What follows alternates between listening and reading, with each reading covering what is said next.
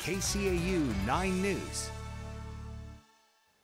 While Easter's approaching, that means local rescues are reminding that an animal associated with the holiday isn't always the best gift. Rabbits, baby chicks, and Easter seem like a match made in heaven, but Sioux City Animal Adoption and Rescue have seen them turned over to them year after year after the Easter festivities are over. Because sometimes kids just want that pet in the moment, and then they forget about it a week or two later, and then you're stuck with caring for that pet the rest of your life, or the rest of the pet's life, and that's a big responsibility, not only for you, but for the pet. Anthony says families should instead consider toys or candy versions of these cute little critters.